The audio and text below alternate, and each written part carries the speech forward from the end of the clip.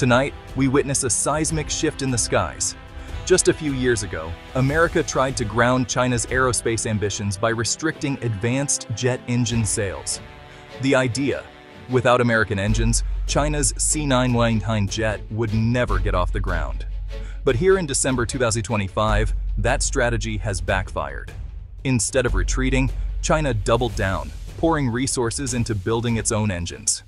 The ban, meant as a roadblock, became a launchpad.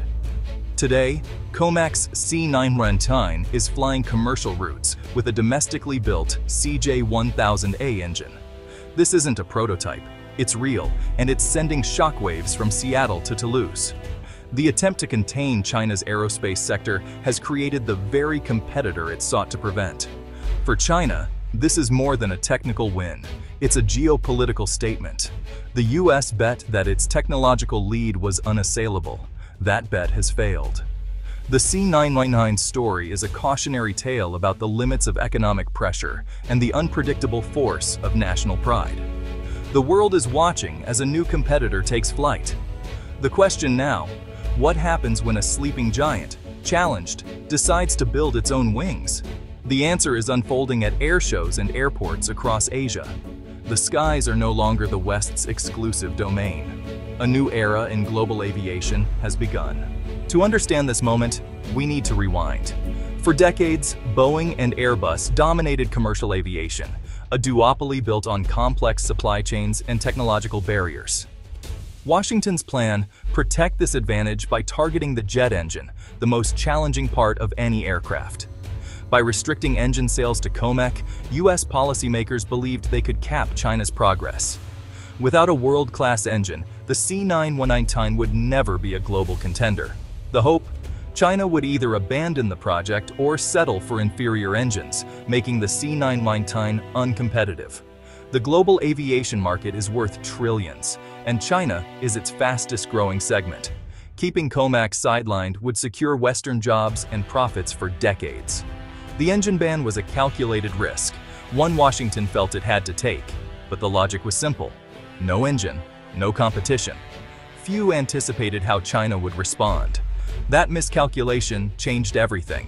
China's response to the engine ban was swift and massive. The C919 project became a national mission, no longer just a commercial venture, but a symbol of sovereignty. Billions poured into the Aero Engine Corporation of China, tasked with building a rival to GE and Rolls-Royce. China recruited global talent, invested in advanced materials, and built state-of-the-art testing facilities. Regulations were streamlined, and political support was unwavering. The ban became a rallying cry, fueling a Sputnik moment for China's tech sector. Engineers worked around the clock, driven by patriotism and urgency. The result? China's aerospace sector transformed from follower to innovator, faster than anyone in the West expected. The C919's journey mirrors China's transformation. Early C919s relied on Western engines, the LEAP 1C from GE and Safran. This dependence was both a point of pride and a vulnerability. The turning point: the successful development and integration of the CJ1000A engine. Swapping out the foreign engine required major modifications, but COMAC and AECC moved fast. By late 2025, C919s powered entirely by Chinese technology were rolling off the line. Chinese airlines prioritized the all-Chinese jet, and production ramped up to meet demand. The C919 is now a symbol of self-reliance, not just participation. China's aerospace industry has come of age, ready to challenge the established order. The era of dependence is over. With its new engine, the C919 is a real challenger to Boeing and Airbus. It matches the 737 MAX and A320neo in size and range, perfect for Asia's busy routes. The CJ1000A may be slightly less efficient than Western engines, but the gap is smaller than expected.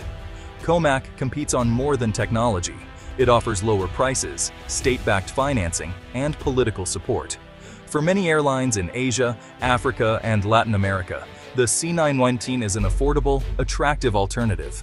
Boeing and Airbus still have global support networks and safety records, But China is building its own ecosystem fast.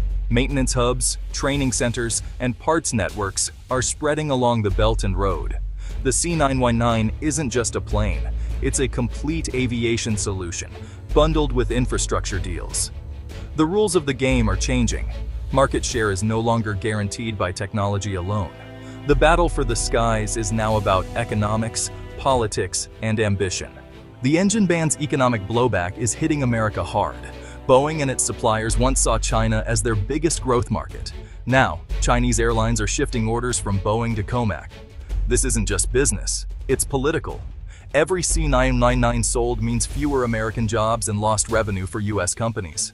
Thousands of suppliers across the U.S. are losing contracts as China replaces foreign parts with domestic ones. The ban, meant to protect American interests, has accelerated China's decoupling from U.S. supply chains. The result: layoffs, slower production, and uncertainty for American workers. The policy designed to protect U.S. industry has become a self-inflicted wound. The cost is measured not just in profits, but in livelihoods. The unintended consequences are real and painful. For decades, airlines had two choices: Boeing or Airbus. That era is over. The duopoly is now a trio. Comac, backed by the Chinese state, isn't just chasing profits, it's pursuing strategic goals: independence, power, and influence. This makes Comac a disruptive competitor, willing to underbid and absorb losses to gain market share. The three-way race is fiercest in Asia, where airlines now have a third option. China links aircraft sales to broader investment and infrastructure deals, turning purchases into geopolitical statements. Boeing and Airbus must rethink their strategies, competing not just with each other, but with a state-backed rival. They may need to cut prices, offer better financing, or form new partnerships. The predictable world of two players is gone. The market is now more complex, volatile, and political. The competition is about more than planes. It's about power. The C919's rise is reshaping global influence. For years, Boeing and Airbus gave the West leverage over airlines and governments worldwide. Aviation sales were a tool of diplomacy and power. Now, China offers a non-Western alternative, giving countries a way to sidestep US and European pressure. Every C919 sold shifts the balance of power, building a Sino-centric sphere of influence. China's Civil Aviation Administration is emerging as a third regulatory force, fragmenting global standards. As more countries adopt the C919, they align with China's rules. The skies are dividing into competing blocks.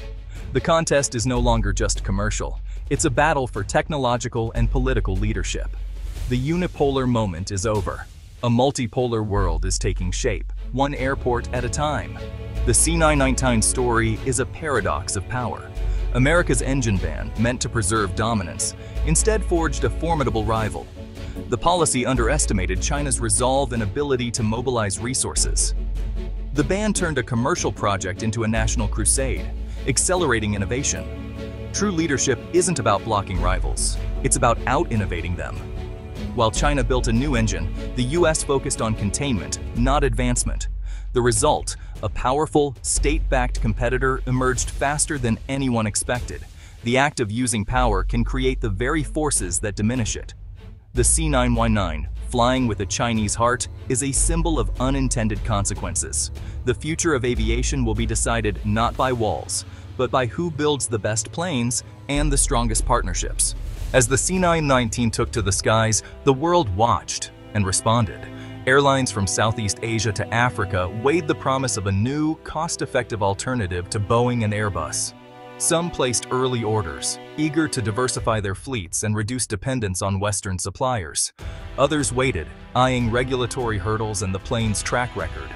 Governments faced a dilemma: embrace a new player and risk diplomatic friction, or stick with the established duopoly. Europe's aviation authorities scrutinized the C919 for certification, while emerging markets saw an opportunity to negotiate better deals and partnerships. Comac, once a domestic underdog, found itself navigating a complex landscape of international standards, local politics, and fierce lobbying from rivals. New partnerships emerged, with joint ventures and technology exchanges signaling a shifting balance of power. But challenges remained. Some countries hesitated, citing concerns over safety, support infrastructure, and political pressure. The C919's path to global acceptance was not guaranteed, but its very presence forced the world to rethink alliances, competition, and the future of flight. In this new era, every order, every partnership, every regulatory approval became a test, not just for COMAC, but for the entire global aviation industry. As the dust settles and the C919 finds its place in the skies, the next decade is poised to reshape aviation in ways few could have imagined. The C919's ascent has sparked a global race for innovation, not just in China, but across the industry. Chinese engineers, emboldened by their breakthrough, are already turning to the next frontier: greener engines, autonomous flight systems, and digital cockpit technologies designed for a new generation of travelers. COMAC's rivals are responding in kind. Boeing and Airbus accelerate their own research, investing in hybrid electric propulsion and advanced materials to stay ahead. Startups and tech giants enter the fray, pushing boundaries with urban air mobility, supersonic travel, and even hydrogen-powered jets. The competition is no longer just about who builds the safest or fastest plane. It's about who can revolutionize the very experience of flight. Pause ones. Policymakers, too, are adapting. International aviation standards evolve to keep pace with rapid technological change. New alliances form, linking countries and companies in unexpected ways. The old lines between East and West blur, replaced by a patchwork of partnerships driven by shared ambition, and sometimes shared necessity. Pause ones. By 2035, passengers might board aircraft designed and built through global collaboration, powered by engines that barely leave a carbon trace. Airports could hum with data-driven efficiency, and pilots may share the cockpit with artificial intelligence. The C919's legacy, then, will not just be a single aircraft, but a catalyst that launched a new era of global aviation, where innovation knows no borders, and the sky is no longer the limit. As the C919 takes flight, its ripple effects are felt far beyond the runways and skies. It's in the factories, ports, and boardrooms that make up the world's aerospace supply chain. China's rapid ascent has redrawn the map of global manufacturing, with suppliers from Asia, Europe, and even North America rethinking their roles and alliances. No longer just a customer, China is now a major player, demanding not just parts, but influence. Traditional suppliers to Boeing and Airbus find themselves at a crossroads, adapt to new standards, enter joint ventures with Chinese firms, or risk being left behind. For some, it's an opportunity to tap into China's booming aviation market. For others, it's a challenge as contracts shift and local Chinese companies close the technology gap. Meanwhile, countries with strong aerospace sectors, like Germany, France, and Canada, see new openings for collaboration, but also face pressure to balance business with geopolitics. Trade tensions and export controls force a delicate dance as companies weigh the promise of growth in China against the risk of government scrutiny at home. The C919's success has also inspired a new wave of regional partnerships. Southeast Asian nations, India, and Brazil invest in their own aerospace capabilities, hoping to avoid dependence on any single power. Global supply chains become more diversified and resilient, but also more complex, as companies source parts from a wider network of partners. In this new reality, agility becomes the industry's most valuable currency. The winners will be those who can navigate shifting alliances, harness new technologies, and build trust across borders. The C919 has not only changed who builds the planes, but how and with whom the world builds the future of flight. As the C919's production ramps up and China's aviation ambitions soar, a new challenge takes center stage: the environment. Every new aircraft rolling off the assembly line brings the promise of connectivity and economic growth, but also a pressing question: can the boom in Chinese aviation be sustainable? China, now a global aerospace heavyweight, faces mounting pressure to curb emissions and adopt greener technologies. The government sets ambitious targets, from fuel-efficient engines to lighter composite materials and biofuel trials. The C919 itself features modern, energy-saving designs, but the sheer scale of production poses a dilemma. More flights mean more carbon emissions, unless innovation keeps pace. International regulators are watching closely. As China seeks to export the C919, it must navigate a maze of environmental standards set by the EU, US, and emerging markets. Meeting these benchmarks isn't just about engineering, it's about credibility. Airlines and passengers, increasingly climate conscious, demand transparency on emissions and life cycle impacts. The race for green aviation sparks a new wave of collaboration and competition. Chinese firms partner with global leaders in sustainable fuel and electric propulsion, while domestic startups push for breakthroughs in hydrogen power and smart manufacturing. Yet, regulatory hurdles remain. Approval for alternative fuels, adaptation of airport infrastructure, and the cost of retrofitting fleets all stand in the way.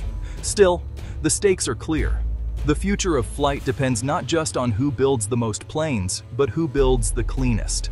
The C919's environmental journey is just beginning, and its success or failure will help define whether the next era of aviation takes off under green skies or faces fresh turbulence from a warming world.